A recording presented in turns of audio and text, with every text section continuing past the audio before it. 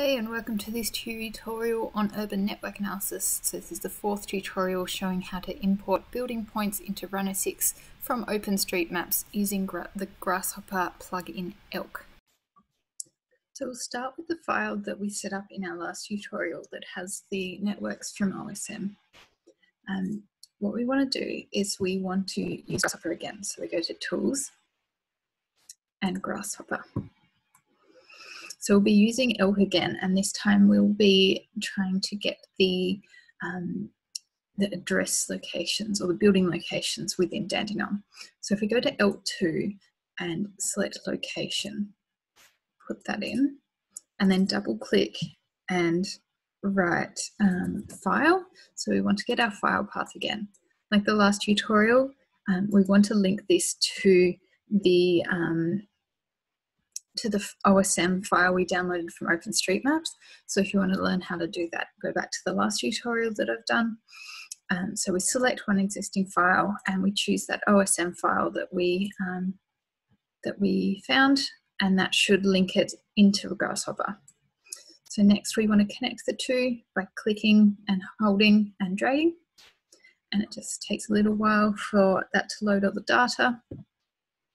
So our next step is to go to the drop-down menu on Elk 2 and select OSM data this time. So we'll click into the window, and then what we want to do is connect OSM point data to OSM point data and OSM data to OSM data text. Again, this takes a little time to load because it's loading all the data. So that's connected. And the next thing we want to do is double click and write point. So we want to actually have all of the addresses in the file as points. So you can see as when we set up the OSM data that all of the building data has gone into Rhino, but again we can't select any of this, so we have to put it into an actual way of using it in Rhino. So that's using this point selection. So select the ways to the point, and now we can see that they're in green. So the last thing we want to do, we might go to our layers in Rhino and rename this as buildings. An important thing that I haven't covered is in the OSM data, if you right click in the middle, you can actually select the feature type. So we've got building selected. There's actual other things that you can select. I wonder if that is showing up, such as public transport and railway. So we're only using the building selection, but there's other things that it can actually be used for. So click out of that again. So if we click on our points, you can see they are all selected in green.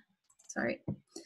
They're all selected in green, and what we want to do is right click, bake, and we want to select the building layer and OK.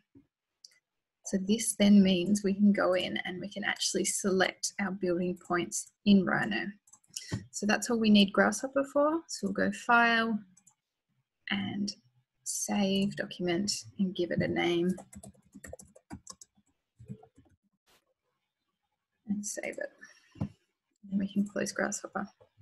So now you can see that all of our points are actually in our Rhino file, and that is set up for the urban network analysis.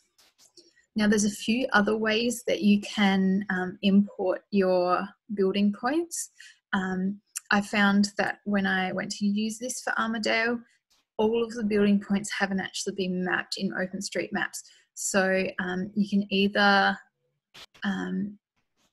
most suburbs in Melbourne have address open data sources where you can download the points from, which is where I got mine from. But if you're doing a more inner city location, such as the Melbourne CBD, then all of your buildings should be modelled in OpenStreetMaps. Right, that's all it is for today. Remember that you can right click, you can click on here to change the colour of your address points. So we might go to red so that we can see them more easily. And that's it for this tutorial.